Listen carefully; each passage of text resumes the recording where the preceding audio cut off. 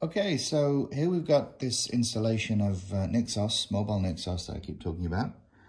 And it looks better than it does on the camera here actually because of the gradations. But what I've got is, I've got my laptop set up to emulate a Bluetooth mouse and keyboard for reasons. And that's passing those mouse and keyboard events into the phone here. So off we go. If I press the key, what I can do is I can bring up a console and I can start doing a bit of programming, say.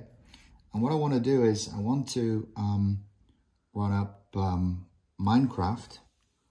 So what I'm going to do is run this nix shell command, which maps in the Prism launcher, which is like a custom Minecraft client.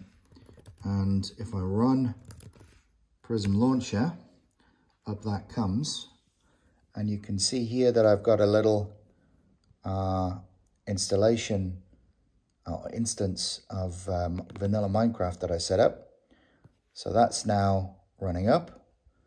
And what we should see quite soon, hopefully, is that that comes up in the middle of the screen. So that's custom Minecraft launcher sitting on top of Java, all nicely packaged up and ready to go with Nix. It was that easy to get it running.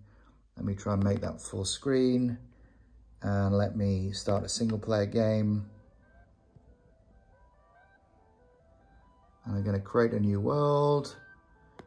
Survival's too hard for me. I'm going to go for creative. Let's create that world. And so that's now building up the game environment for me.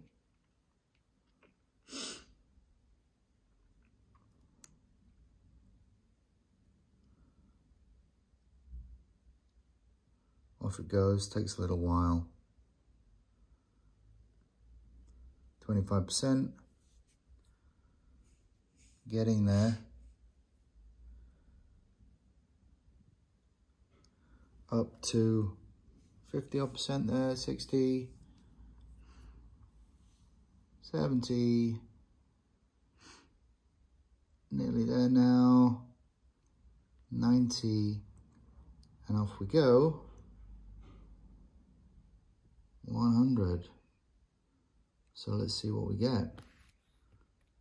And I've got Minecraft. Oh my word. Is that cool or what?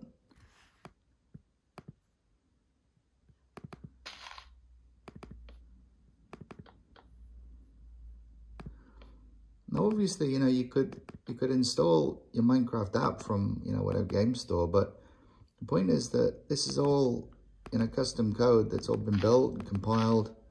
We can change, we can do what we want with it. So we've got like a proper little graphically accelerated computer that can do pretty much anything. I mean, I think this could be the beginning of actually being able to be a proper digital nomad and just take a device like this around with you, plug it in, and it's your computer, and off you go. What do you think about that?